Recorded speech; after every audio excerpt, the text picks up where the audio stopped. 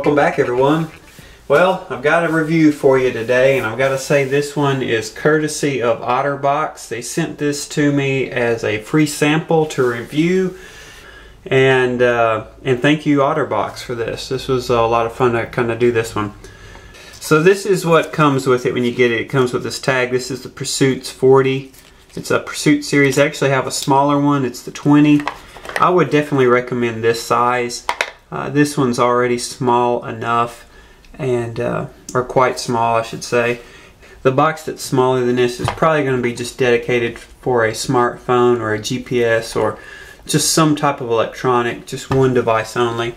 This you're able to kind of get some other things in there, and comes with this little, it's like a strong rubber band basically, and it was kind of set up in a lanyard formation when you get it. I think that's even probably how they display it or hang it in the store.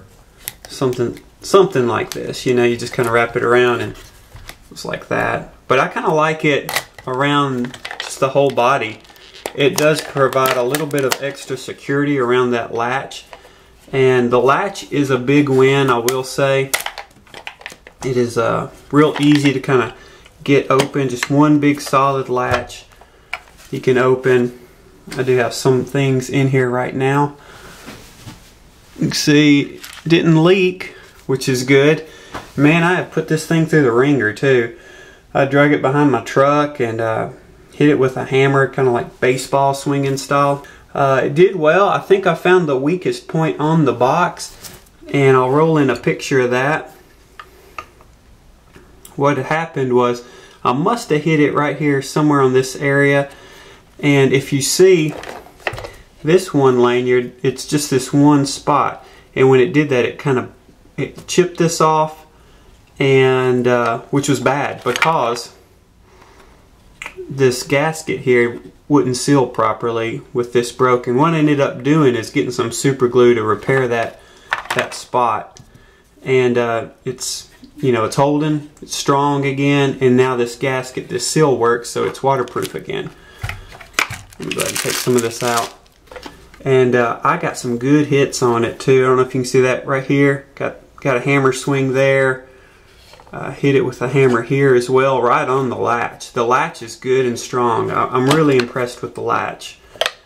It's real easy to open. If your hands were cold or whatever, you're not fumbling around. Even with gloves, you can just kind of get in there and get it open. So I'm really impressed with the latch.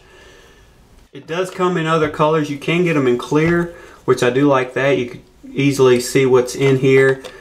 In the past, I've used bags like right here. I've used like this Eagle Creek, and it does have like a plastic membrane. I still use these, but it's not fully waterproof. If you were to submerge it here, around the zipper area, it will get wet. And I was out on a good hike, got caught in the rain, hiked the whole way in the rain. Some of my gear got wet. This could be a not only a waterproof option, it's going to be heavier obviously than something like this, or even just something like a freezer bag. But what you do have here is you do have added security of a hard case.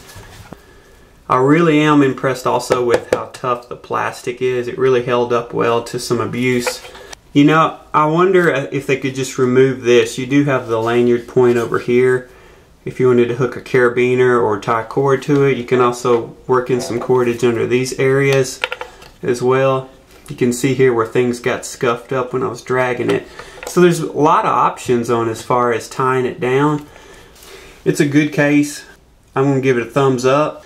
And OtterBOX said that they were good with me reviewing this, good or bad, and do whatever I wanted to with it. So that's what I did. I took it out, used it, and abused it. And I was actually harder on this than I am on my gear normally. I mean, I'm not going to go out there and abuse my stuff, but I wanted to kind of see what this thing could handle.